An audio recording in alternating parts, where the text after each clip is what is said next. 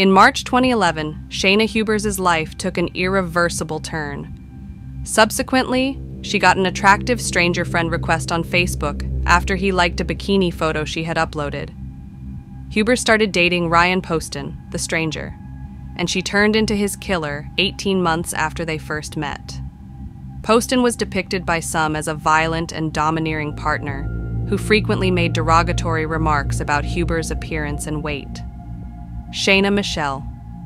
Hubers eventually shot and killed the American attorney on April 23, 2015. Hubers' murder conviction followed a trial in Campbell County Circuit Court. The Kentucky Department of Corrections handed down her sentence of 40 years in prison on August 14, 2015, with the option of early release after serving only 20 years.